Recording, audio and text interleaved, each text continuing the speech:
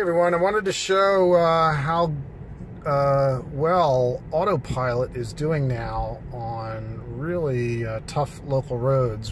Going through a little town here, I did this the other day, got my hands close, and watch how it navigates through this town on a local road almost perfectly. What's proving is that it is going to be able, they're getting closer and closer to self-driving, ability for self-driving, because this is a pretty tough situation to understand the road and navigate. I've got my hands close, so it's not really where you're supposed to use Autopilot, but what it's clearly demonstrating is that AP 2.5 really can understand the road pretty well and navigate through tough situations, and clearly it needs to do that for self-driving. So everybody knows self-driving is still a little ways away, but what's pretty fascinating here is that Tesla is, I think, going to slowly turn into a self-driving car. If they can just continue to improve their autopilot and start allowing it to be practically used on local roads, it's clearly going to work. Now, that light just turned green. If that was red when that car pulled away, we would have just followed it, because Autopilot just follows a car in front of it for whether it should stop or not. Now here I'm going to have to manually stop. So they don't yet understand red lights and stop signs. I've been talking a lot about that would be a great next step for them to do, allowing Autopilot to at least acknowledge stop signs and red lights.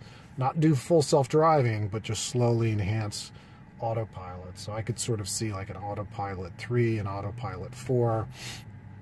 Nothing to do with automation level, but basically just improving Autopilot so it can be used more and more in various situations. Still with the user having to be fully responsible, but just being able to